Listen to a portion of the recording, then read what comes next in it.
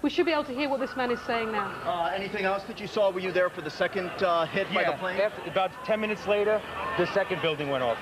Did you see it? Yes, I saw it. It just blew up. A big explosion. People started running. It was just chaos everywhere. People jumping out. People just kept jumping and jumping and jumping. And you could still see they were alive because they were flailing around.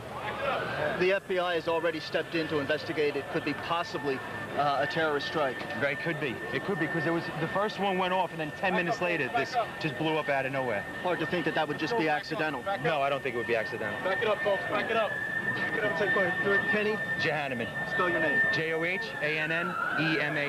And you were working there? Yes, I was right there. I was down in the basement, came down, all of a sudden the elevator blew up, smoke. I dragged the guy out, his skin was hanging off, and I dragged him out, and I helped him out to the ambulance.